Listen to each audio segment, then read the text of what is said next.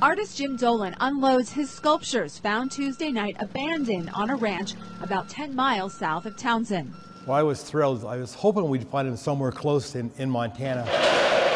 The sculptures are part of a larger work that's located up on a hill along Highway 287 near Three Forks.